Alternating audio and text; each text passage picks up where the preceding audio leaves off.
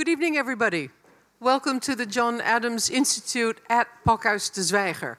Another great evening of the John Adams Institute, if you forgive me for saying so myself.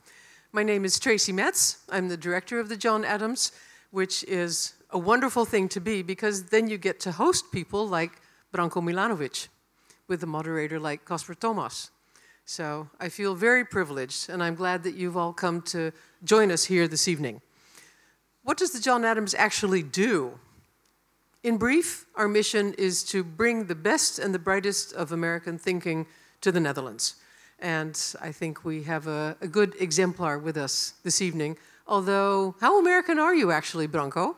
Not really, that much. But I do have a green card. He has a green card. Well, I guess that makes you a sort of honorary American, as I am an honorary Dutch person.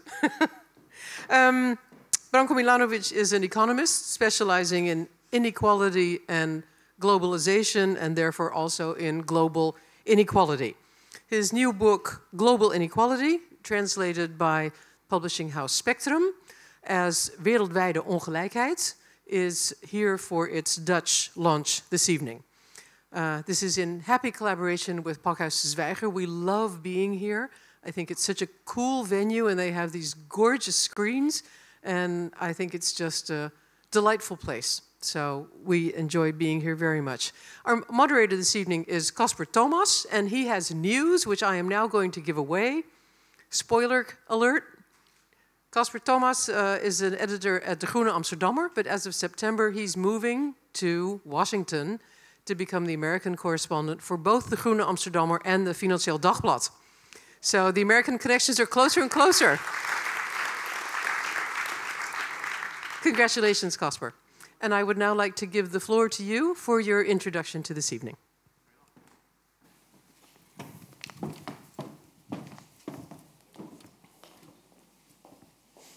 Good evening, ladies and gentlemen, and once again a warm welcome here in Pakhuis de Zwijger on behalf of the John Adams Institute. My name is Casper Thomas. I'm indeed an editor at De Groene Amsterdammer, and I'm very honored to be standing here tonight as the convener of this evening. And we'll be talking actually on what is surely one of the most pressing global issues of our time, the gap between the fortunate and the unfortunate, between those who manage to climb the ladder of income and capital and those whose journey upwards halts almost immediately. And on this topic, on the winners and losers of globalization, Mr. Branko Milanovic, one of the world's most renowned economists, will enlighten us further tonight. And as you all know, every political conversation, no matter how big or small, has issues that are left unmentioned. There's always a perspective not chosen, because it conflicts with dearly held convictions. Or is that there's this uncomfortable fact that is rather ignored because it might not fit with the argument. And I'm happy to be speaking here in English tonight, otherwise I would have struggled with a clumsy Dutch translation of what is in English so beautifully known as the elephant in the room. Inequality for a long time was such an ignored topic, at least as far as the general public was concerned. The dominant idea in political economy was that a rising tide would simply lift all boats. The fact that some boats rose much faster than others, or that some boats had so many holes in them that they almost sank, was considered to be less important in policy circles. And if anything, wealth would just trickle down. Even if the rich got richer, the money that they spent would somehow end up in other people's pockets. Just the question of how many other pockets, or whose pockets exactly, was less discussed. It is the task of intelligent women and men to poke holes in such assumptions and to point out these uncomfortable facts. Mr. Branko Milanovic, who has devoted his career to studying inequality, is such a person. He first studied income inequality in the 1980s as a doctoral researcher in his native Yugoslavia. He then joined the World Bank, where for over 20 years he worked as lead economist, studying the distribution of wealth and income between the rich and the poor. The multiple books and countless papers he has published during the past decades, in which globalization has come to its full growth, you could say, and he has consistently pointed out how and why inequality grows under those conditions and under what circumstances something can be done about it. More recently, he joined the City University of New York and the Luxembourg Income Studies Group to further work on income inequality, globalization, and global equity. This way, Mr. Milanovic forms the heart of a network of global thinkers that concerns itself with one of the most foundational questions of the economic discipline: how scarce prosperity ends up being divided in a world full of individuals that all try to get as big a share of the pie as possible. And I mentioned economics, but this immediately shows how questions of money are inextricably linked to questions of power, politics, and geography. Mr. Milanovic, and that's what makes his work so intriguing to read, he actually fully exploits those linkages between economics and other disciplines. I'll give you a quote. "Reading about global inequality is nothing less than reading about the economic history of the world," as Mr. Milanovic writes. And indeed, taking stock of his work makes you understand how historical trajectories shape economic outcomes and how political struggle lies at the basis of achieving a more just division of the world's riches. And this makes him, and here I leave behind the commitment to equality for a brief moment, it makes him belong to the global 1% of thinkers on this topic. Over the last few years, the issue of inequality has found its way to the public agenda.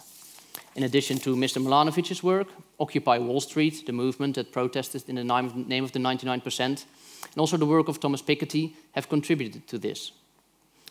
As many of you might know, the French writer Victor Hugo said that no army can stop an idea whose time has come. He said it in French, but I've translated it for the purpose. And that is true, but for that moment to arrive, an idea has to be maintained, nurtured, and honed until its moment is finally there. And in the case of rising inequality, under conditions of global capitalism, Mr. Milanovic is the one who has committed himself to this important task. It was he who directed the eyes of the broad public through Thomas Piketty's work, a public which subsequently discovered a whole treasure trove of studies on inequality that was already there for policymakers and journalists to draw on. This body of work was for a large part put together by Branko Milanovic himself. Global Inequality, a New Approach for the Age of Globalization, is Mr. Milanovic's most recent book. It is also what has brought us together here tonight. I will not say too much about it now, except that it brings the discussion of inequality right where it should be. In an age of globalization and migration, it's only natural that we discuss these disparities in income and capital in a global perspective. And it's not just the differences within countries that matter, but also the differences between countries. Because just as in previous episodes of globalization, today a global class system has emerged. Today we see the rise of a super-rich jet set with lives and capital that are not bound to a particular place. There's a global middle class, of which the lower rungs just about manage to make ends meet. And the poor that fall behind, a group whose geographical spread no longer neatly coincides with East-West division. In his book, Mr. Milanovic draws attention to these new fault lines and what the current wave of globalization means for these economic disparities between people. He does so, again, by presenting an elephant, not just in the room, but also in the Department of Statistics. His famous curve, a famous income curve that resembles an elephant with an upturned trunk, tells the story of globalization today, and of a new alignment between different parts in the world. And this way, Mr. Milanovic raises important moral and political questions that are directly relevant to us here today. To whom do we own the obligation to spread our wealth? What room is there for global politics to prevent inequality from growing to unsustainable levels? And what is the responsibility of the individual for this worldwide inequality? This and more I hope to discuss with him tonight, and also with you, the audience. And I'll very quickly explain how we are going to do that. In a minute, I'll invite Mr. Milanovic up to the stage to share his thoughts and ideas with us. Afterwards, the two of us will sit down for a few questions. There will be mics standing in the aisles, and sort of at some point during our conversation, I would like you to maybe start already thinking of your questions and line up at the mics. I'll tell you when, and indeed ask a question. And then in the end, after the interview is done, we'll come back to you, to the audience again, for some more Q&A. Just a brief note on those questions, while you start thinking about them, indeed make them into a question. So say with a question mark at the end. If you remember, then all should be fine. But I'm sure you'll manage. That's it for me for now. Mr. Milanovic, can I invite you up to the stage to come and address us? Thank you very much. Thank you.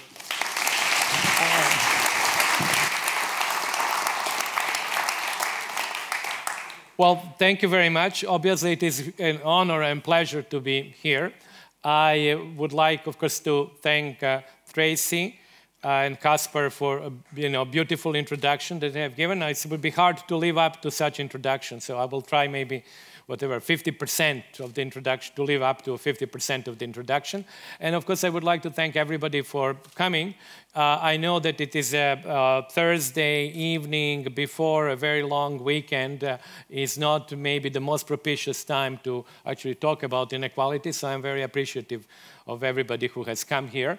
And I hope that in my presentation and of course our discussion afterwards that actually you do find it worthwhile, I mean, you would validate your decision to spend this evening talking about inequality and globalization.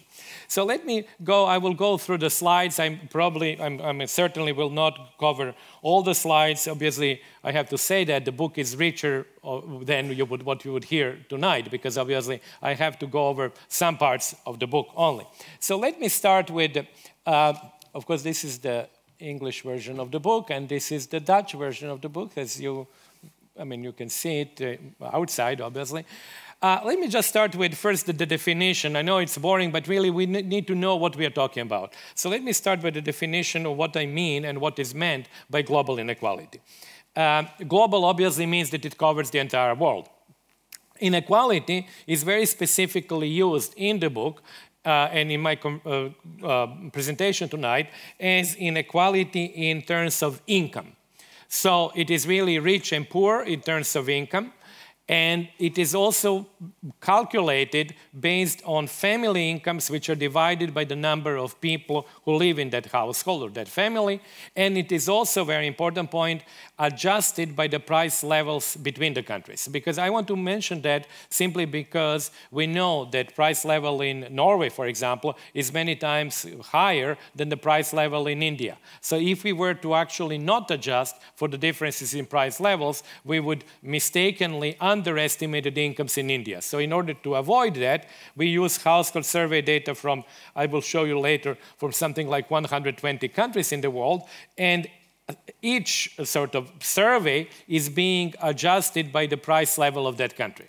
I mention that because I often get questions of the nature like how can you compare incomes in India with incomes in the United States, in Gabon and in Russia and China, but you do that by the means of adjustment for the price levels. Now, it is not something that I have invented. It is something that has been used for years, and it is the result of very large, probably the largest empirical project in economics, which is called the International Comparison Project, that every 6-7 years actually does that kind of assessment of price levels.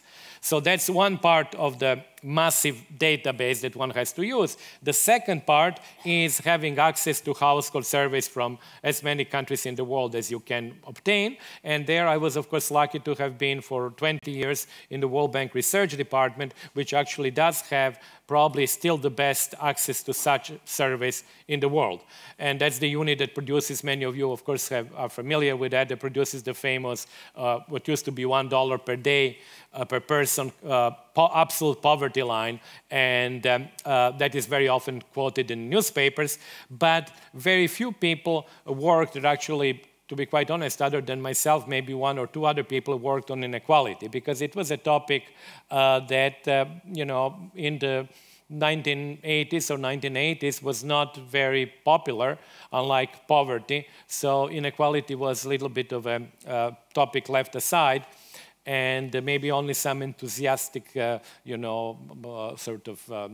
people who were like myself, enthusiastically interested in inequality were working on that. But the data were indeed there.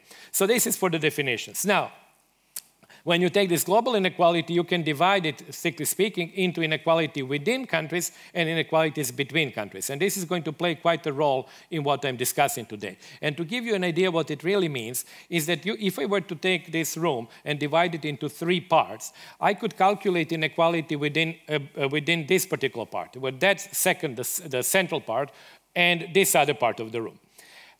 So that would be the within national, in my case, or in this case, within room inequalities of the 3 parts. But then there is a second component, which is very important for the world, is that there could be that one group of people is generally richer than the other group of people. So you have to then to take the average income of that group, compare with average income of this group, and compare with average income of this group. So that would be a different sort of a take on inequality. So the first one would be within Netherlands, within the US, within France, and so on, all added up somehow with weights of population. And then the second one would compare the mean incomes between all countries in the world. So it would be China versus all the other countries, the Netherlands versus all the other countries. But as you can see, this is a different type of inequality. And only when you put them together, then you get a global inequality. So this is kind of a little bit, maybe, how should I say, a little bit abstract, but I hope in my presentation it will become less so, and it will become more intuitively sort of understandable. Now, let me start with within national inequality. So basically here, in this couple of maybe 4 slides in the beginning, I will not talk about global. I will just talk about what is happening within individual countries. So what has happened over last 50 years, and certainly since early 1980s, is this on the vertical axis you see what is called the Gini coefficient, which is the measure of inequality. So if you just focus on this recent period, this is actually the average Gini coefficient in different countries in the world. This is all put together, and it's not always necessarily the same countries, because sometimes countries are in the sample, sometimes not. But I want just to point out that there was this tendency towards rising inequality from 1980s to about early 2000s. It's not a surprise, because it's basically why many of you are here tonight, because that issue has become really a big issue of our time, and it has become a big issue of our time because in most countries in the world, mostly rich countries to start with, like UK, the United States, and even continental Europe, and then countries like India, China, Russia, South Africa, inequality has been on the rise. So this is something that we do know, and it's also interesting that in the most recent period, including the global financial crisis, we don't see that rise anymore. I will talk probably about that in the Q&A part, because we are very aware of inequality now, but actually in the last 7 years or so, we are actually seeing essentially the plateauing of inequality with changes within each nation state in some direction, but not a uniform increase that we have seen in the 1980s and the 1990s.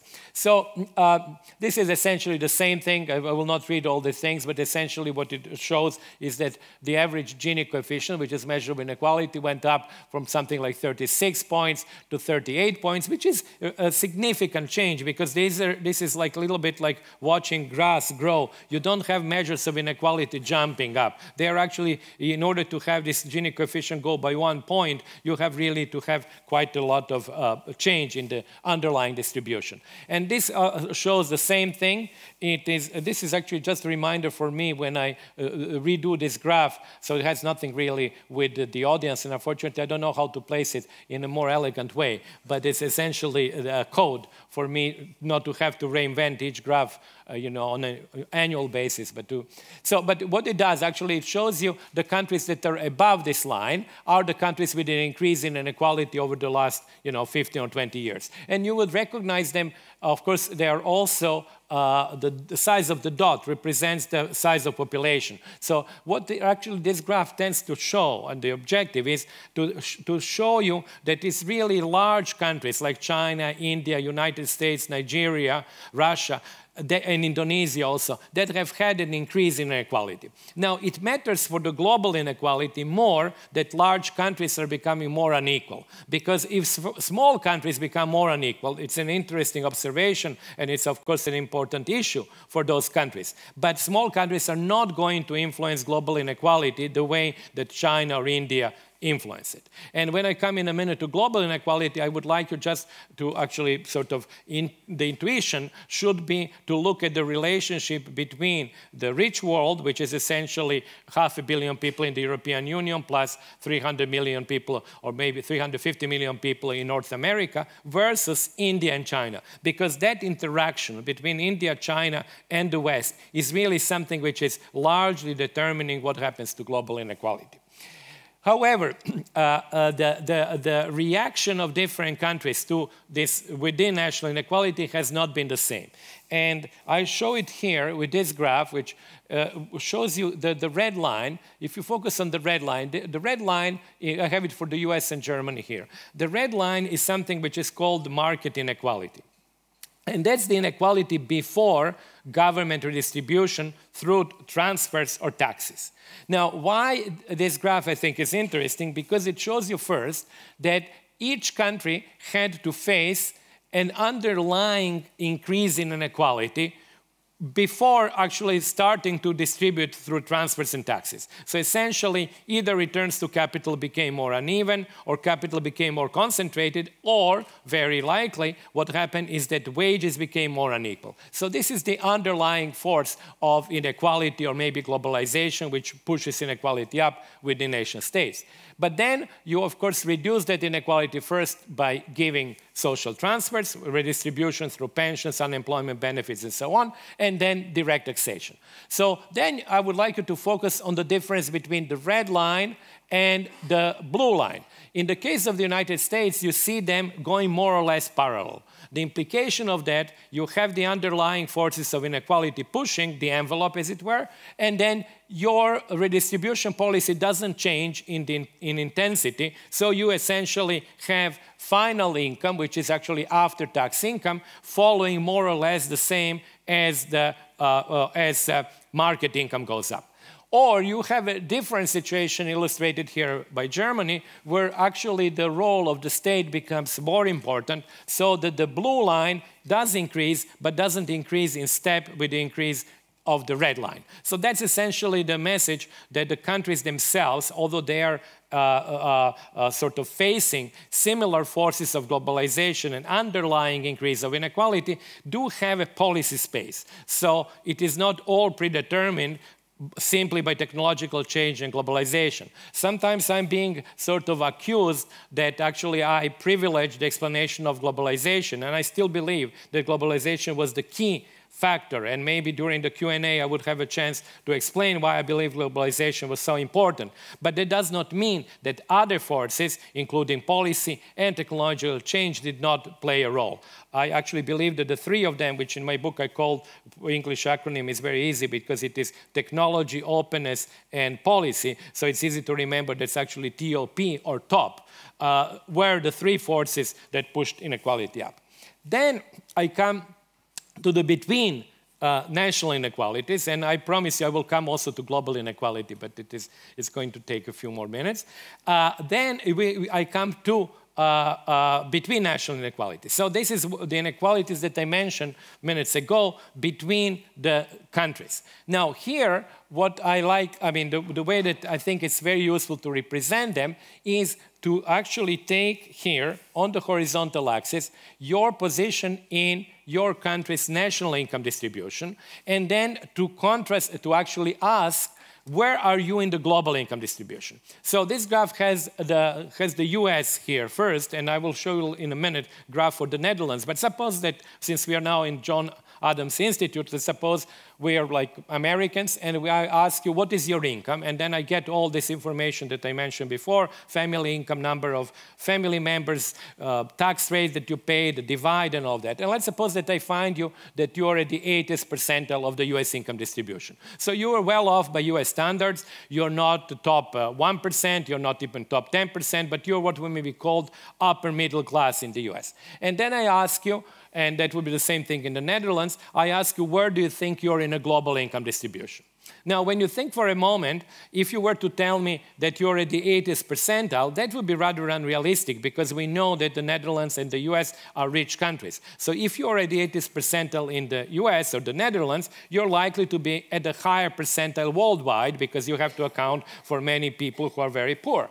So if I draw the line here, as you can see, I would go up to almost like, I think, 98th percentile in the world. So that's what this graph shows, that even if you're very poor American here, you may be, and rightly so, may be unhappy with your position compared to the other Americans, but you're better off than about half of the world population. So you're above the 50th percentile or the median position. And then obviously every other richer American percentile is also richer compared to the rest of the world.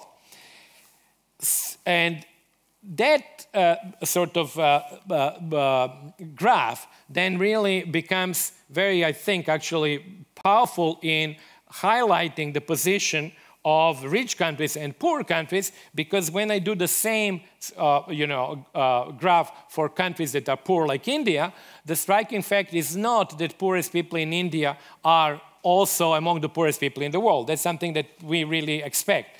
The striking fact is that actually even people who are at the 80th percentile in India may be relatively poor compared to the Western standards. And I want to highlight this fact because when we discuss inequality within nation states in the West, we are really talking about what is happening in the top 20 to 30% of the world population. So there are practically no people that is sufficient numbers in rich countries in the West who are part of the bottom 70% of the people in the world. So really talking about income distribution, globally speaking, really about the top. And I'll show you very briefly a few other countries. For example, this is China, that, as you can see, is obviously at every given percentile richer than India. That can be interpreted to mean if you are at the 60th percentile in China, well, then you are better off than being at the 60th percentile in India. And as you can see, Chinese median is around, well, it is here actually, Chinese median is around the world median. Now, this is the data from 2008, and what has happened since then is that both India and China have gone up. So this graph would actually, in more recent data, which I'll show you in a minute, unfortunately, I don't have the data for China, but I will show you the data for India. Actually, everybody in countries that have grown over the last 10 years, everybody has become better off.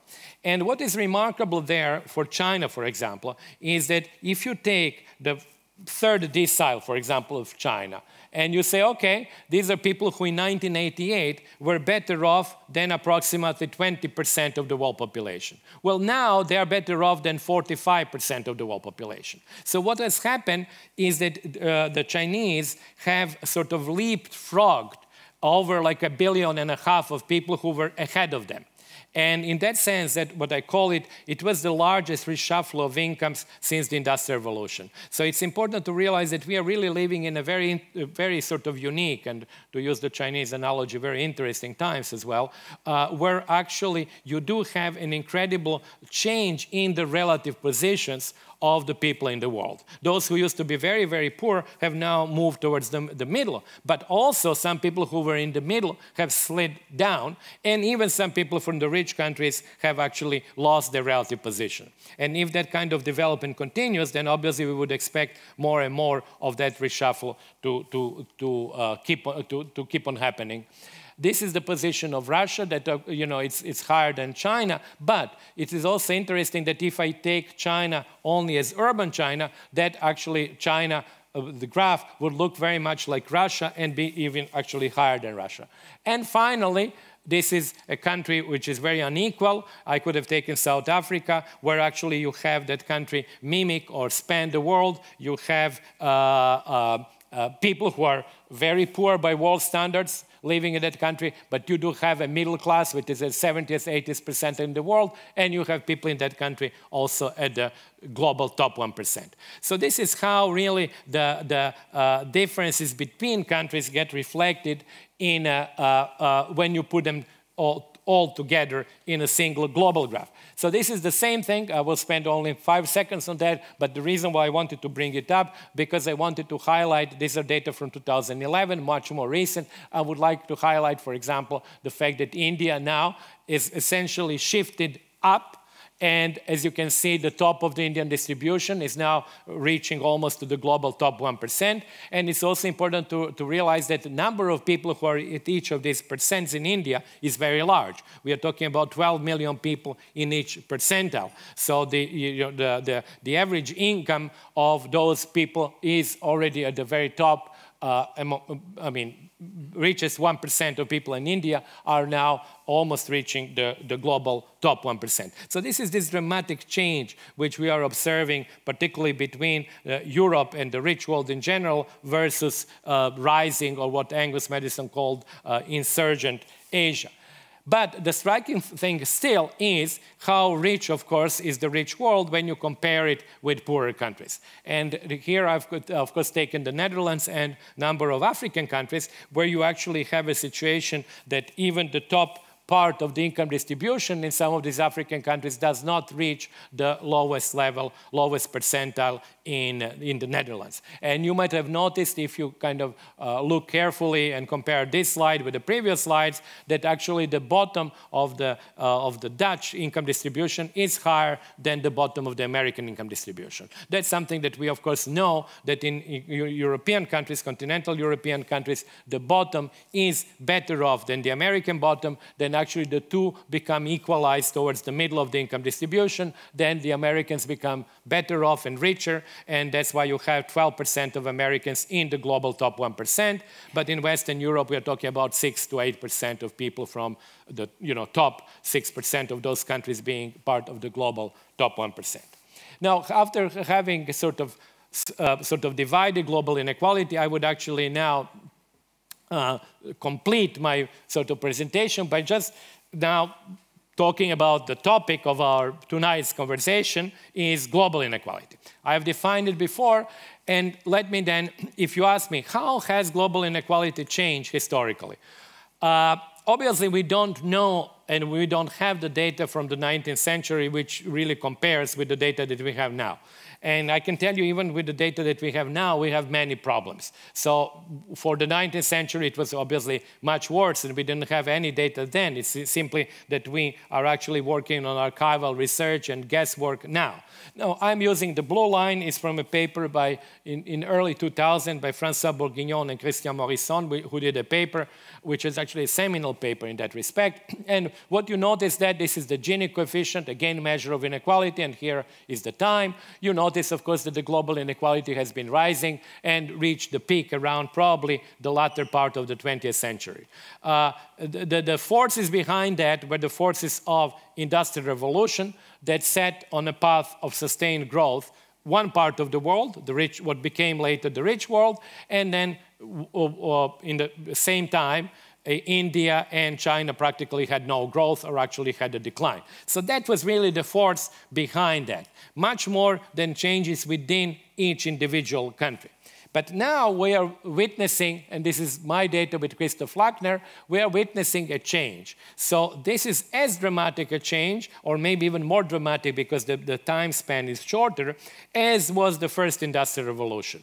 Because we are now having a decline in global inequality, but it's driven by the fact that heretofore poor countries in Asia are now growing much faster and rejoining what you might call something like the global middle class. So we are really, in that sense, in a very, as I mentioned before, very unique period, because we are now having, to some extent, undoing of the first sort of technological revolution. And I will not talk about that now because it's much more discussed in the book, but to some extent we are seeing exactly the opposite effects of the first technological or industrial revolution. While the first industrial revolution led, for example, to deindustrialization of India because of much cheaper production of textiles in Western Europe and industrialization of Europe, we are now seeing actually deindustrialization of Europe, industrialization of Asia, and movement of Europe into services. So we are really seeing developments which are to some extent like reflected in a mirror, but they are also reflected in what we see in global income inequality. And that's where I think that this decomposition into between and within becomes very useful. Now, for simplicity, I called within class inequality and between countries location. Why location? Because really your income is largely then determined by where you are born, not necessarily whether you're a rich Dutch person or a poor Dutch person, because if everybody in the Netherlands is relatively rich globally, then really location would be very significant component of global inequality. And the interesting part here is that in the mid-19th century, to the extent that we have the data, as I mentioned, with caveats, lots of caveats about this data, we actually have the situation that about half of global inequality is driven by class, which means within national inequality, and half of that is driven by location. That means that the sort of contradictions or the contrast between people living in the same country, between, let's suppose, workers and capitalists, peasants and landlords, or whatever other distinction you want to make, were significant determinant of global inequality. Well, that has changed, as I said before, by the end of the 20th century, where actually location was extremely important. In other words, the very fact that somebody is born in the Netherlands gives him or her a stream of income which is many times higher than if the same person is born in a poor country. And that's actually reflected in the incredibly large share that location takes in explaining global inequality. Location basically means citizenship. But what is now happening is that with the rise of Asia, that location component is being shrunk. And then if you project it forward, we will actually probably have the decline of global inequality thanks to the shrinkage of the location component and to sort of greater evenness in the distribution of economic activity, if you will, in the world. But we might have, unless we checked further increase in inequality within nation states, we might have an increase in the class part. And in that sense, that's why I actually put Marx and Frantz Fanon in the title, because that world here is, although Marx did not know the data, because the data were not, we made up these numbers only 100 years after Marx, but the picture of the world that he had is not wrong at the time when he wrote Das Kapital, because half of inequality was inequality due to differences within nation states. But that picture of the world is very different from what was happening in the 1960s, 70s, and 80s, or even 1990s, where location was so important. That's why I took Frantz Fanon, and for people of my age who remember, Mao and his sayings and so on, you would remember that Mao actually did exactly the same thing. He talked about global proletariat, which in his view was Asia, Africa, and Latin America, versus the global bourgeoisie, which was the West, essentially. But that was the picture of the world where location is predominant. And now we may be moving to a situation which, at the end maybe of the 21st century, might resemble the situation that existed in the 19th century. In terms of inequality, that does not obviously imply that income levels are the same, because nowadays, obviously, they are many times higher. So I will finish then without talking about the technical issues, I would just finish with let me just finish with the elephant graph. This is a nice graph, but I've already explained that. I would like to finish with as Kasper nicely pointed out, the elephant graph. The elephant graph is really, to some extent, the summary of all these changes in a yet different way. And what it does, it actually takes position of people in the income distribution from the poorest percentile in the world to the richest, which is this famous top 1%, but on a global scale, and then asks the following very simple question. Show me what was the rate of growth between 1998 and 2008, or even in a more recent update until 2011, at these different percentiles of the income distribution. So what we already know from what I said and what your intuition would lead you to believe is that actually, and that was also sort of reflected in the data, is that people who have actually in percentage terms had the largest increases in their real incomes were essentially people from Asia, and I call them, from simplicity here, the China's middle class. Obviously, there is really a much greater number of people. We're talking here about 2 billion people. And also one has to be aware that while these increases are very significant in percentage terms, because incomes of these people are relatively low still, they are not that significant in absolute sense. So if my income is $6 per per day, then the doubling of that would bring me to $12 per day, which would be still below the poverty line, for example, in the Netherlands. So we have to realize that in absolute terms, these are not very large increases of income, but they are very significant in terms of the previous level of income or in percentage terms. Now, the group, however, which had very little of the increase in percentage terms was a group that was, of course, and is still much richer than, as you can see, they're at the 80th percentile of the world income distribution, so they're much richer than people who are at the 50th percentile, but they didn't have much growth. And then when you look at who are these people there, you find essentially rich countries, lower parts of their income distributions, and in particular, I would like to single out, because they're very sizable, big countries, US, Japan, and Germany. And then when you look at their bottom 50% of the income distribution, you receive very little growth. For the US, we know that, although US does actually better than Japan, where growth was quite close to zero, and actually does even better than Germany, where growth was in the single-digit numbers, cumulative over the entire period. And these three countries, as you know, the three of them represent almost 500 million people, so the bottom halves of their income distributions are 250 million people with very little growth. And then, of course, the top of the income distribution is people who are the global top 1% with very large relative increase, and more importantly, very large absolute increase, because their incomes were very high to start with. So this is essentially the picture, and I will stop at that point, the picture of the changes which have happened between 1988 and 2008 or 2011. Now, the only effect, well, not the only, but the effect that you see of the global financial crisis is to have made this point here even more significant, because while the global financial crisis lasted in the West, countries of Asia have continued growing. So over like 7 or 8 years, their incomes have increased even further. So actually these gains, the gains of that middle group have become larger, and the middle group is slowly are actually moving towards higher percentiles, because there is lots of churning or lots of shuffling which happens behind this graph. And then we have also had lower growth rates for the very top, because the very top is still overwhelmingly represented by the top income distributions from the rich countries, and these people have had actually relatively bad period, because as you know, between 2007 and 2010, the top of the income distribution lost quite a lot in terms of income from capital and even income from top salaries.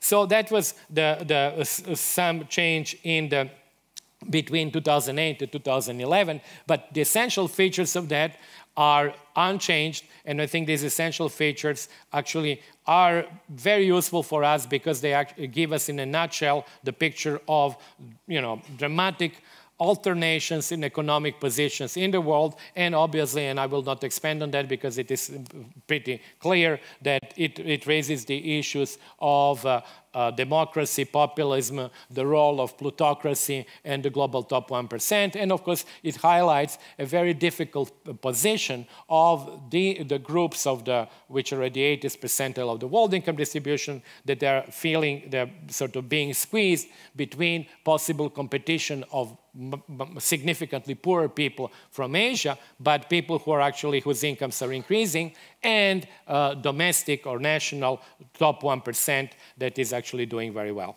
So in a nutshell, I think it sort of summarizes many of these political dilemmas, but it certainly does not solve them, nor does it actually by itself provide an answer to what one should or what we should do in the future. So I think actually on this slightly agnostic note, let me finish my presentation, and of course I will be very happy to continue with the questions and answers, and also I'm sure that Kasper would have also other difficult questions for me to answer. So I would like once again to thank you very much for your attention. Thank you very much.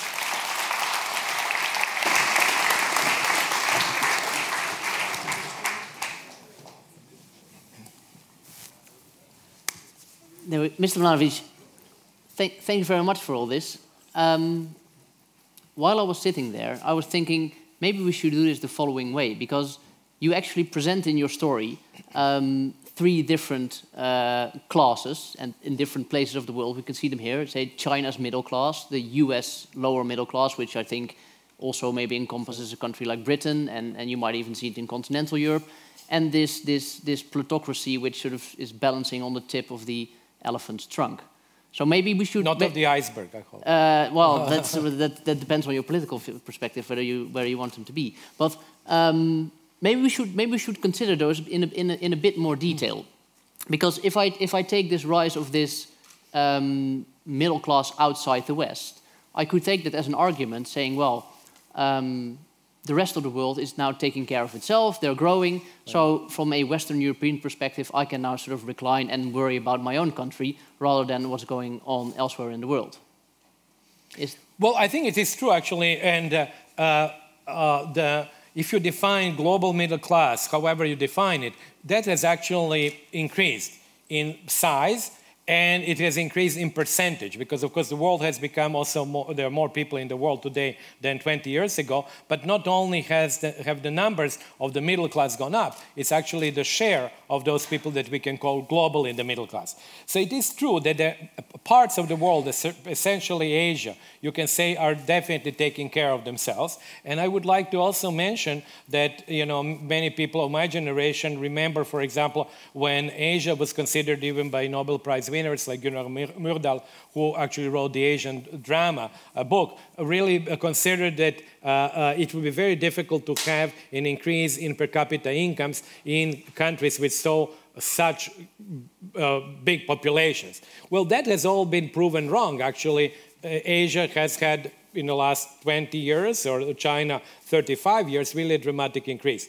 So you're right, actually, in that sense. However, Asia is not still the entire world. We have countries where this didn't happen, like Africa, where very little evidence of convergence. And of course, you know, Latin America with a kind of a rather sort of, how should I say, uneven convergence and then divergence and so on. So yeah, I would say yes. And that probably makes also, if it is true that, of course, the rest of the world is taking care of themselves, that, of course, makes the domestic issues of inequality then more pressing. In another occasion, I once spoke to a Chinese economist, and then he said, what we are now seeing is basically China reclaiming its right place on the world stage again. The fact that at some point in time, Europe was richer than China is an historical anomaly, and we are now getting back to the way things actually should be and have been for most of history. Is that what you're seeing? Yes, here? I would not put the sort of normative aspect in the sense that that's where China should be, because we don't know where it should be. But it's certainly true empirically that that's where China was, and you know there are people who work, for example, on comparisons between the Chinese incomes around the beginning first century AD, and then of course and between Chinese and Roman incomes. And essentially, we are talking about really absence of really significant differences then. And it's also true that it continued like that until probably 1300 or 1500 or 1700. You know, the views sort of vary there. And there was, of course, a period under the Song dynasty of efflorescence in China. So it is true that they're actually reclaiming the place which was theirs. And it's also true, what is interesting for economic geography perspective is that we are going to maybe to a distribution of economic power, which would be really, if you take Eurasia as a single continent, which basically you can, then you have really a much greater level of activity in the maritime areas on the Pacific and the Atlantic, which again was historically the case. So yes, we are actually, I think to that extent, yes, we are actually seeing a sort of a return to a distribution of economic power which existed for a long time, for maybe 2,000 years. And I mean, the reason I ask this is you write in your book that the exceptionalism of the peninsular Europe is coming to an end. Now, I have two questions. What is the exceptionalism, and why is it coming to an end? Well, this is a very good quote, actually, that well, it's from your own book, so I mean, I didn't make it up. You wrote it yourself. Very tricky quote. What I meant, actually, exceptionalism of peninsular Europe is that Europe, of course, became extremely rich part of the world.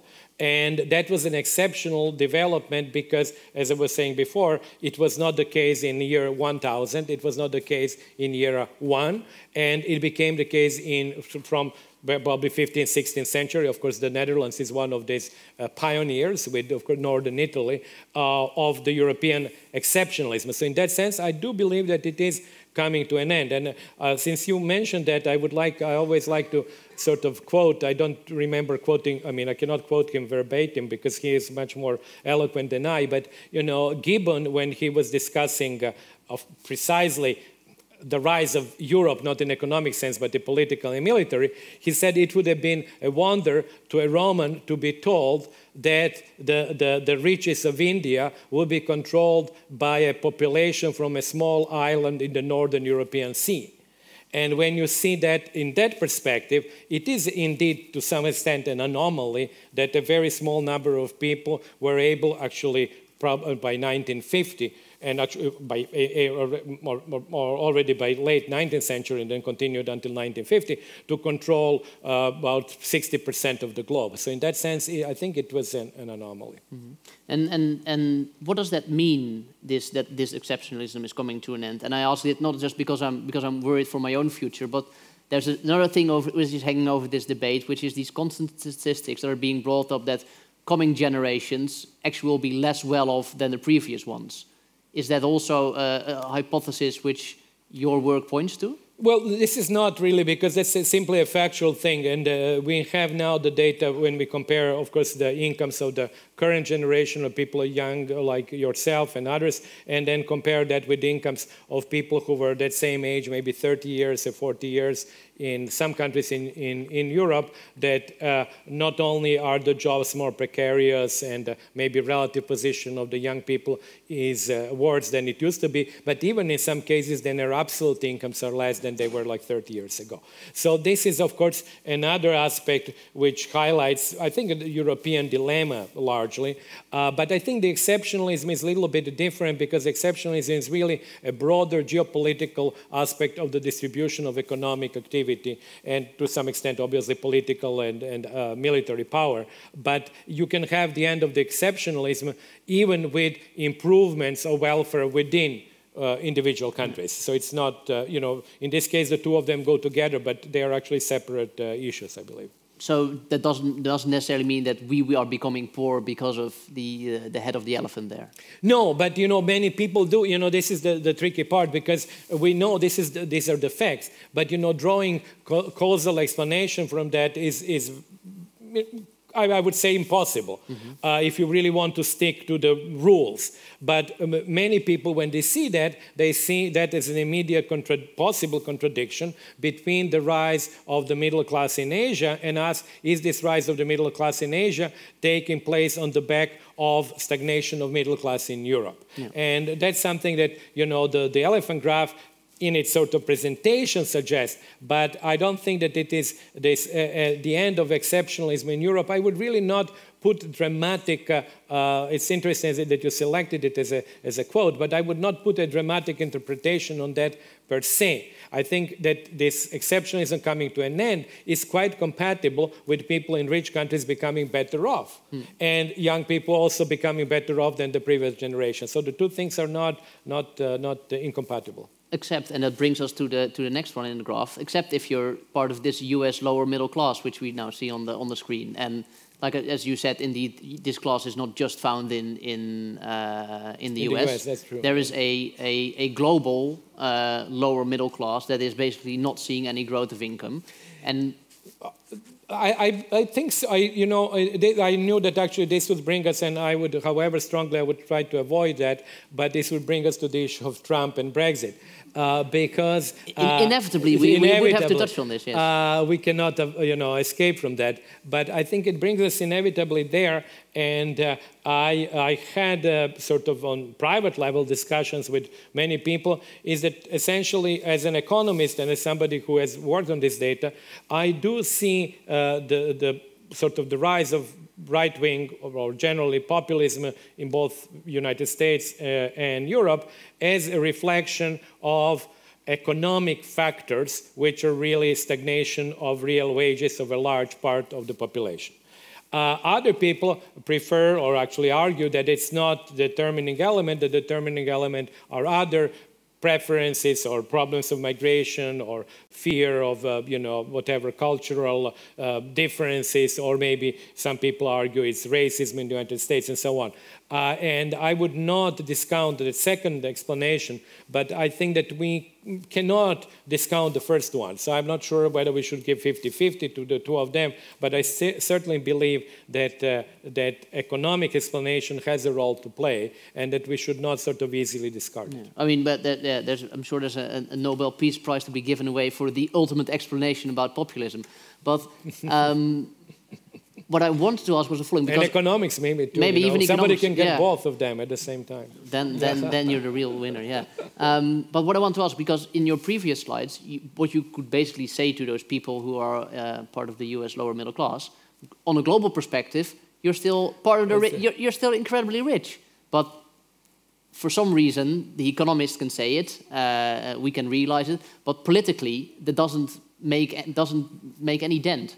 I think it really cuts no ice, and actually I've thought that even during the electoral campaign, some people have been saying that, not necessarily with respect to my graph, but generally, I think Annie Lowry, I think, wrote a whole article about that, essentially saying, look, guys, maybe you didn't have any growth, maybe, your jobs are sort of uncertain and you are not sure if you're going to keep them, but you're really doing extremely well and you should be, I'm not paraphrasing or maybe exaggerating, but you should be really feeling happy that you have contributed to the real elimination of poverty in Asia.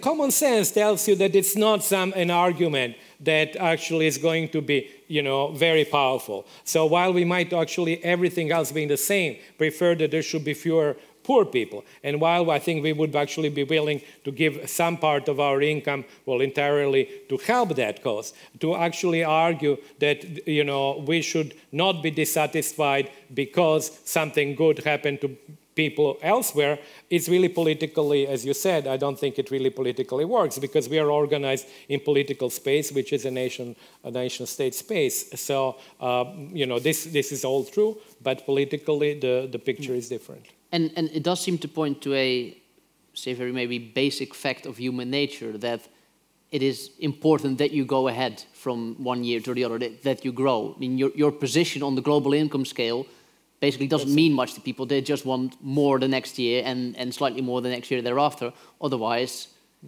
they get dissatisfied. So in that sense, you also reveal a psychological makeup of the human being here. Absolutely. I think there are two things there. Actually, our sort of ideology of growth or development and so on has been so strongly, I think, by now ingrained that we really expect steady increases in real income of maybe 1 or 2% per year, really forever. And secondly, I think it's also a second part of human nature that we compare ourselves to within the frame of people with whom we interact. So we compare ourselves to other people, in this case from the United States, or the Netherlands or France or whatever, or Chinese to China, much more, and understandably so, much more than to other people from different countries. And I think it is changing, and I think it is one of the explanations behind migration. And we even have empirical data showing, for example, that within the European Union, the comparators are no longer only the people from your own country, but also from the European Union as a whole. So things are changing. Nevertheless, the main frame of reference, I still believe, is the nation state. Excellent. That brings us, because you mentioned the interaction who an individual interacts with, that's going to bring us to the global 1% and the top of the trunk, which I've got 1 or 2 short questions about. After those 2 questions, I'd like to maybe open up the floor to the audience already for 2 or 3 first questions to Mr. Milanovic. So if you've got your question in mind, I'll be with you in say 2 or 3 minutes for 2 or 3 short questions. And I would be brief too. Very good. My question on this global 1% is because indeed you mentioned the word interaction. The interesting thing is that US lower middle class, and that goes for the Western countries as well, actually interacts with a class which is so much more rich than them within the same political sphere. And we just talked about the rise of populism and the importance of relative growth. I think maybe there's something to be said for as well, because you just see these people which are so far away from you, even though you are politically speaking part of the same country. Yeah, and of course these people are very often live, and this is what we have seen now under the name of social separatism, live in gated communities. And actually some pathology which I think in the past used to be studied for less developed countries. For example, I remember 20 years ago there were papers about Brazil where actually the point was that the Brazilian rich actually have systematic preference of opting out of any sort of communal financing or community financing of many of things like education, health, and so on, because they prefer to provide it privately. So essentially you have social separatism, unwillingness to pay, less willingness to pay taxes, and then create your own space, as it were. And I think we see that in the United States. I think very clearly there are, of course, studies in geographical separatism. There are studies, of course, showing a percentage of people from the top income groups being in the top universities, which then perpetuate this kind of They even advantage. marry because they intermarry. There are actually studies about intermarriage now. There are also studies about the fact that the same people are also people with very high labor income and people with very high capital income. So there are many of these things which sort of corroborate what you were saying. But I also would like to just a small detail to mention another difficult issue to deal with when you talk about global inequality is that the rise of the global middle class is certainly a good phenomenon. But you know, the question is actually what does it mean politically? Because within nation state, we actually tend to associate the size of the middle class with more democracy. And actually one of the problems of the Western countries is the middle class is shrinking. But globally, there is no political sort of link between that global middle class and political decision-making, again, which is at the level of a country. So, you know, even I don't know, I'm a little bit at a loss when I'm asked to explain, is the growth of the global middle class good? Yes, it is in principle good because people are becoming richer. But does it have a political implication or connotation with the middle class had within nation Are you now calling and for I see this is the sign that I should really stop. Yeah. Are you calling for a middle class international, just like an international proletariat? There should be a... Yes, but you know, but I cannot really see it very well in where they would actually express their interest exactly. It could be that they will create new fora where they would do that, maybe NGOs, international NGOs, or something like that. But for me, it's too early to say what will happen. I'm going to collect a few first questions among the audience. You can either raise your hand or be the first to walk up to the mic. So. There we go. Well, my proposition would be the following, to get 2 or 3 first questions in, get them all together, and then discuss those, okay. and then we'll open the floor up again. But you will have to remind me then of the question I will, number 1. No worries, I will. Go ahead, please. Thank you very much. And one question, kindly state your name also. Okay, my name is Barbara Kitts. Thank you very much for your presentation. I've noticed that so far the discussion has been basically on the parts of the elephant from the neck up. And you said there were 3 categories. I'm interested in the 4th one. That is sort of the tail and, well, the lower part. And I have 2 questions. One is the low change that we see at the very bottom of the global distribution. Is that something that has been consistent over time if you look further back? And my second question is, do you have any clues as to what should be done in order to lift those people up more than they currently are?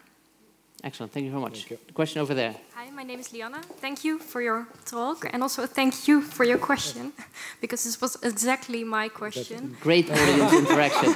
But now you can... We haven't discussed the biggest part of the elephant yet. And I also wanted to add maybe to your question by asking about the data itself, because I've used your data set before on inequality. And I think we know little about the least about the most interesting countries, African countries, the poorest countries where inequality is very high. We do not have the sufficient data. And maybe in that regard, do numbers hide as much as they do tell us? And what you think about the relation between poverty reduction and inequality in those countries? Thanks. Can I take these two questions together, because they really seem to go very well. I think they've and then agreed in the meantime, beforehand. maybe somebody else can come and be ready for the next question. Yeah, you're right, actually. First of all, we really did not discuss very much what's happening at the bottom. Here I want to mention that what you notice, really very small growth at the very bottom, is that's what essentially data give you. There is still growth, as you notice, it's 20% growth. These are very small amounts. So I think that also the measurement error plays quite a role there, because we are talking really of people who are earning, you know, this famous $1 or $1.9 a day, which is the new absolute poverty line. So whether the incomes rise by, you know, a couple of cents per day or not is very difficult to establish. But nevertheless, it is true that actually at the very bottom, we have had not much growth. And then as you move towards like practically after the 20th percentile or 30th percentile, you do actually see much more important growth. Now, who are the people at the bottom? Many of them are actually from very poor African countries, and that leads me to the next question in terms of data. Because I don't want to take all this time, because I can talk about the data and problems that we have with many countries. But the problems are indeed, as the question was asked, as the lady asked the question, are the most severe in the poorest countries. You know, this is actually to some extent ironic, because where we actually need, to some extent, the best data, we have the worst data. And the reasons are twofold, and I was actually involved, I worked a little bit on Africa as well. The reasons are twofold. One reason, which is very often given, is institutional weaknesses of statistical offices and all that, which is all true. But it's also true that Africa and less developed countries in general are more difficult to work in, work in, not only because of the data issue, but because the nature of the economy is not entirely monetized.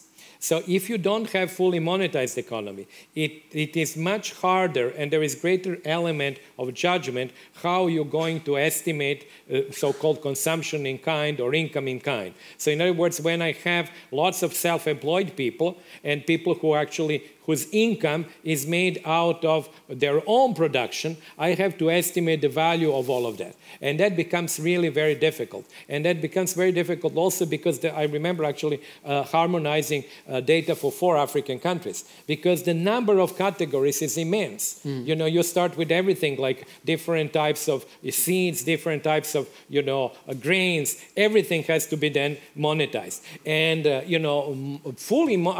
an economist's dream is a fully monetized economy, which every transaction, this is really, I'm taking the extreme case, but it's true, where every transaction would be fully monetized. You go and your friend washes dishes for you, you pay them €1. That's an economist's dream, because we immediately have this and we know how much services you have used. But in many countries, that's not the case. And we do have actually problems with Africa. And I didn't show that here, but I have this slide. Africa is, in terms of population, underrepresented compared to any part of the world. Part of the question was also what can be done about that. I would not go into that. It's really something which is a very difficult issue. I mean, an easy way to say growth should be higher. But that's kind of an obvious thing. The question is actually how do you make growth be higher in Africa than it is now? And I'm not totally pessimistic, because when I look at the mistakes that we economists have made with respect to Asia, and I see relatively favorable signs in some African countries. For example, we single out, for example, Ethiopia, which had like a double-digit growth rate and a very high growth rate now for about 15 years. We might actually have a change, significant change in Africa in the next 50 years. But, perhaps we will not. Another cop-out answer is to say that there should be better institutions, but it's very difficult to know how to make institutions better. Let me then sneak the question back from the tail to the trunk again.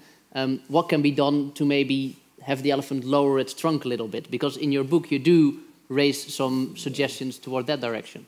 I think that is actually an easier question, because maybe we have researched that more, or maybe we know more how to sort of tax and reduce the top incomes, rather than are we able to know how to increase bottom incomes, which is probably an unfortunate development, but it still seems to me to be the case. Obviously, when it comes to the top, we do have sort of things, with obviously taxation policy, but also something that I don't want to now talk at length, but I think the equalization of both human and financial capital, or in other words, what I've shown before, this graph where you see the market income inequality rising, and it is rising partly because people's assets, be them human assets or financial assets, are very heavily concentrated. So if policies were to try to equalize human assets, which means really better access to education of same quality for everybody, and a reduced concentration of financial assets, we would be able to reduce the head or the trunk. You very specifically also mentioned inheritance, because what happens at the top percent is it's rich people passing it on to their children, who then are immediately again at that particular. I think actually, and we have seen the studies by Chetty and the co-authors, we do definitely see a really tendency for greater and greater, I think, exacerbated tendency to sort of carry on with high incomes across generations. And I think I've talked to people, actually, we even have ironically, we have a grant from a very rich person to actually study that, but people are very concerned that, particularly in the United States, it goes really against the deeply ingrained view that the US is a society with relatively equal opportunity, and it's a society, to use famous economist Joseph Schumpeter analogy, where maybe at any given night, you have lots of, like he used the analogy of a hotel. He said, look, in a hotel, at any given night, you have lots of people who are on the floor, some people on the first floor, on the ground floor, some on the first floor, some on the second, maybe some on the 10th floor. But over time, people from the 10th floor go to the 6th floor, people from the ground floor go to the 4th floor, so there is really movement. But if we now move to a society where people who are on the 10th floor never descend down, and people from the bottom never ascend up, then obviously we would go very much against, as I said before, which is really deeply ingrained American view, that even if we have inequality today, that inequality would be accompanied by equality of opportunity, and different people will go up and down. I understand. Is there anybody else who would like to address a question to Mr. Milanovic? My name is David Vermeijs. Maybe a bit more technical questions about the graph. Or one observation is that there's none of the observations are below zero. So there's no group that has actually lost over those 20 years. I don't know if there's something you can or want to say about that. My second question is, if you measure this over 20 years, you know, if there's one group persistently getting more of the income, they should move up in terms of where they are in the percentile. Or are those effects negligible? I mean, excellent questions. Let me start with the second one, because that's something that, you know, quite a few people have raised. And of course, I present a sort of a easier version of the graph. Now, the sort of more accurate version of the graph is this one, where actually you keep people. These are really, the units are country deciles. You keep country deciles at the position where they were in 1988. So what you then have, you actually don't let the Chinese, who were at the 30th percentile, go up in the income distribution. You look at what was their growth rate at that point. And actually then what you get, of course, you get the heterogeneity of growth rates, so they're all over here. And this is sort of non-parametric regression, and that's why we call it quasi-non-anonymous, because it's not fully non-anonymous because we don't follow the same people, but we follow the same country decile. So that's the technical answer. As you can see, the results are generally very, very similar. And actually, it was interesting that there, the bottom, actually, so the bottom people, actually, when you look at this, they had some growth rate, actually more significant than in the first graph. And the reason for that is because in the first graph, you also have people who were not at the bottom, but who were a little bit above, who actually fell down. So that also answered your question, that while we don't have a negative growth in any of these groups. Within groups are heterogeneous, and within groups there is negative growth. And also when, I don't know if I have this slide here, when I'm afraid I'm not, when I do it by percentiles, then you have some percentiles here that are negative. So it does not mean that everybody has become better off. It doesn't mean that even each country decile has become better off. But it means when you aggregate them according to the position that they had, there is no negative growth, except really, I think there is like 1 or 2 percentiles over here. And of course, the more, how should I say, the more you slice the data narrowly, the more likely are you to find some negatives. But really, there are really relatively few negatives, which of course shows that, of course, that period was overall, period of growth. And if I can just say one thing, actually, yeah, I was asked that by Krugman, who actually gave me this idea. He said, okay, this is I just draw it differently. This is the elephant, which I've shown you. Now, we don't have really very good data for the previous period. That was based on Bourguignon-Morrison data, 1992.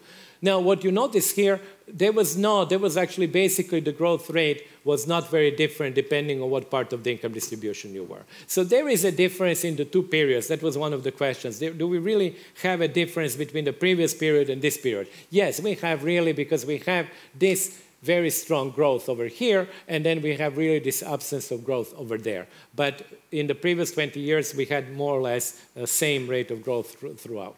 Yeah. Is there anybody else who would like to address Mr. Milanovic? Sir. You showed a graph of the United States in comparison with Germany, and I was wondering what Germany, because I saw, is it Western Germany, Eastern Germany, and also are there policy implications that can be learned from that graph? Yeah. Well, in that graph, actually, the current Germany is simply projected backwards, and, well, not because actually the Western Germany of the past and the current Germany are considered like one country. So it is true that actually after, before 1989, it actually includes only Western Germany. Now, the policy implication, I don't want to go to be too specific, nor do I know actually German policies well. And as we have seen before, actually German bottom of the income distribution did not really do very well. But what I wanted to suggest in a graph like that is that, the policy per se can counteract to some extent that very rising, I forget which color it was, but the market income inequality. So in other words, if you have this rising market income inequality and you just keep policies as before, your after-tax inequality will be parallel to that, would just simply match that. But if you become more active, then you may be able to actually have more of a flat change at a disposable income level. Or after tax. Should mention maybe, which I thought was very striking and interesting, what the German subtitle of your book is. Yes, the German subtitle of my book is Globalization, Migration, and the Future of the Middle Classes, which I think is a very good title. Very specific German preoccupations, which are also addressed then by this book. Yeah. Tracy. Yes, I was intrigued by your slide in which you showed the relationship between class and location on the future of inequality. And in 2050, it seemed that the influence of class really rose. Why is that? Well, it's a very good question. There are always only good questions tonight. It's a good question because this is obviously guesswork. It's on the assumption, and actually this is not my work. This is actually a work of the projections are done by two Peterson Institute economists, Hildebrand and Paulo Mauro. And they assume continuation, of course, of inequalities within nation states. Now, if this doesn't happen, then the gray part, the class part, would remain the same as it is now, and the other part, the red part, would actually shrink. So we would actually continue with the decline of global inequality. So in my opinion, actually, that's a very likely scenario. I would just really see the shrinkage of the location component continuing, even if China kind of slows down in terms of growth, because we forget, Vietnam is growing very fast, Thailand, Indonesia, India. So, they will, I believe, continue.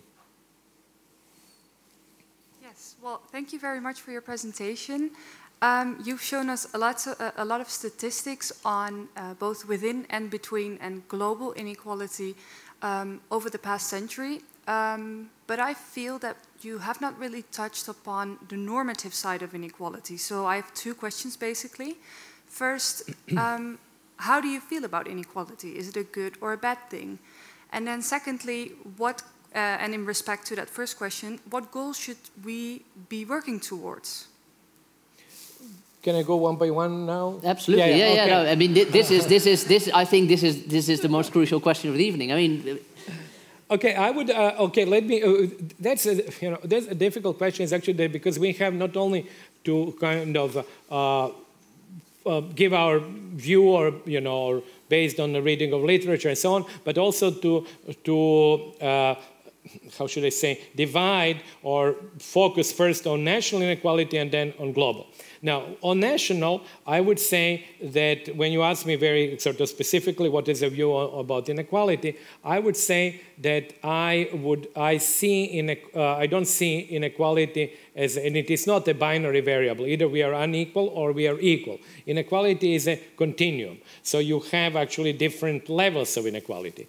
And I think that we could argue, we could say, I think with pretty high level of confidence, that very low level of inequality is probably not very good because it really does not give incentives to work, contribute, study, invest, and so on. So very low level of inequality where you basically have incomes determined by demographics. Actually, there was a Czech sociologist, Jiří Večerník, who in the 1990s, actually, Czechoslovakia always had, or Czech Republic and Slovakia, had extremely even distribution. Even now, they're among most equal OECD countries. And actually, he had very nice empirical things in the 1980s, showing that actually income distribution in Czechoslovakia could be predicted totally from demographic characteristics. So essentially, number of people in a household and the age. So, and then basically the wages, everybody at a given age gets more or less the same wage. Then you have child benefits, then you pension, and then essentially it's all entirely demographic. And that, I don't think it is a good strategy, and it was shown not to have been a very good strategy. So that's for really very heavy inequality or low inequality. But then the other extreme of very high inequality, in my opinion, is not very good for reasons that we all know. It leads to sort of continuation of the privileges over generations. It also leaves aside large segment of the population who don't have an opportunity to actually study or contribute. It's a little bit like, it seems to me, it's a little bit like high inequality is a little bit like discrimination of women, for example, in some countries. Because you essentially say, okay, this part of the income distribution, I don't care about them, they cannot contribute anything. So that's very similar. So I would say, obviously, I would see the optimal level of inequality in between. Now, I cannot tell you exactly what that number should be, but I think this is kind of an idea that we should have in terms of our heuristic approach to inequality. Now, the second part is about global inequality. The interesting part there, and I will be very brief, is that the basic question, should you really view, as Rawls did, optimal inequality as the sort of a summum or summa of national inequality? So in other words, in the world that Rawls had in mind, you actually work on equalizing incomes within your own country, and every country does that the same, and you totally discard or disregard the component of between inequalities. Because in Rawls' view, that really doesn't matter. If the Netherlands is richer than Sri Lanka, it's irrelevant. They are both liberal societies, democratic societies. It doesn't matter at all. Or do you actually try to do something to reduce this between national inequalities? So I think this is really a kind of a dilemma, and I think that one alternative, one position is that you see optimal global inequality simply as a summation of national inequalities, as he did. And I think a different perspective would be more cosmopolitan, where you would see some reduction of global inequality also coming, as it is coming now, through actually reduction of between inequalities. That brings me maybe to what would be also a wrap-up question. You really argue for a global perspective on an issue like this, inequality. At the same time, I think many people indeed say so, we are entering maybe an age of deglobalization. Is it still possible in a time of America first and then lots of European countries mimicking that, where is the room to argue for the global view? Well, I think that the global view, first of all, as you have seen, actually I've divided it and it's into, within, national, and between. And it's not only a mere sort of convention or mere arithmetics. If you do that as mere arithmetics, then it's really kind of not particularly useful. But behind that are political and social forces and the issues, last question, for example, was the issues how you grapple with global inequality. Now, when it comes to that, I am not as pessimistic because I believe that the current setup of globalization is fairly resilient or robust.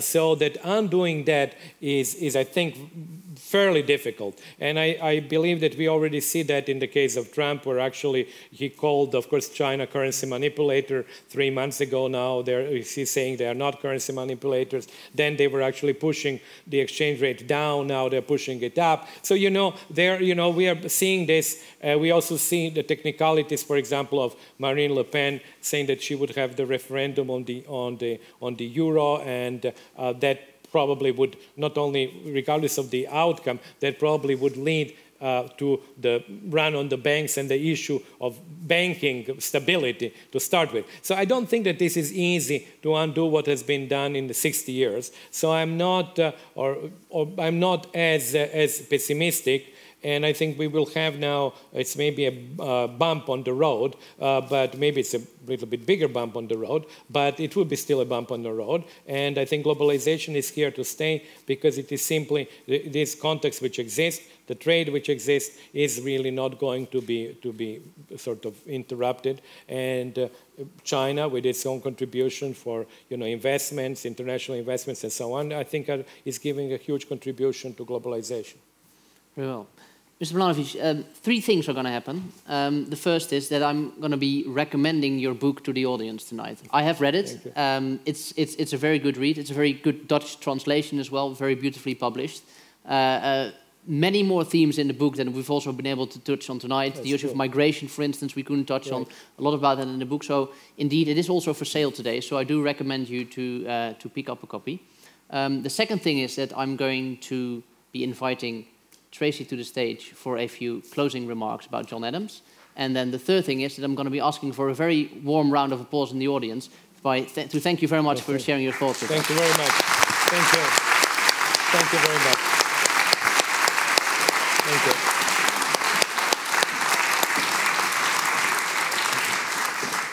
Thank you both, Branko Milanovic and Casper Thomas, for this inspiring and insightful evening.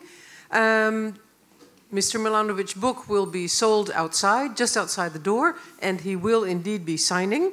Casper's introduction will be on our website tomorrow so that you can reread it at your leisure and reflect on it, because I thought it was very good and very deep, as befits the new correspondent of the Financieel Dagblad.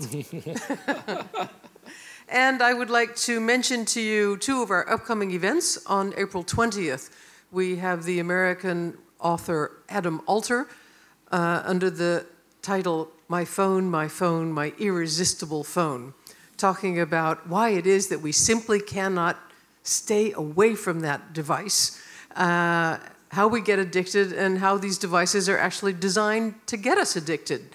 And in addition to Adam Alter, we'll be having a really interesting panel that evening, including Alter himself, Wouter van Noort from NRC Handelsblad, who on Friday is publishing a book on a related theme. Jan Willem Huisman of the games developer IJsfontein. Games developers, of course, are also interested in keeping us glued to our devices for as long as possible. And Marleen Sticker, who is one of the pioneers of internet in the Netherlands. And then on May 1st, we will be reflecting on the first turbulent 100 days of Trump's presidency. We'll be doing that together with the political scientist Thomas Frank, with Will Englund, who is a journalist of the Washington Post and was at the Moscow bureau of the Washington Post for several years, and has just written a book about the 100 years anniversary of the Russian Revolution, and of course is very up to date on all things Russian, including their perhaps involvement in the US elections. And in that event, we have also invited Greg Shapiro, whom I'm sure you will all remember as the grab them by the pony voice of our president in Arjen Lubach's wonderful video. I would like to invite you to keep up with what the John Adams does, sign up for our newsletter, and do us a favor and forward the newsletter to someone else that you know who you think would also be interested in what we do. And we hope to see you back very soon. For example, next week on the 20th for your irresistible phone. Thanks so much. Thank you. Thank you.